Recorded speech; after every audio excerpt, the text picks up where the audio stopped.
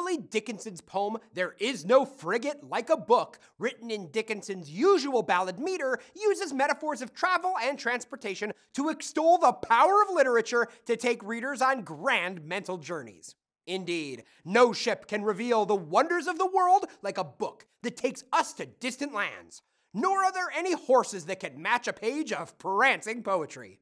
Even the poorest people may be thus transported without having to pay any toll. Literature is an affordable means of travel. This is the entire poem. There is no frigate like a book to take us lands away, nor any coursers like a page of prancing poetry. This traverse may the poorest take without a press of toll. How frugal is the chariot that bears the human soul. This poem is another example of what might be classified as a definition poem. In this case, the speaker defines the power and potential of literature. The central conceit of travel is supported by various images involving transportation on one hand, frigate, coursers, traverse, toll, and chariot, and diction and metonymy of literature on the other hand, that is, book, page, and poetry. Playful alliteration celebrates the power of literature and the imagination.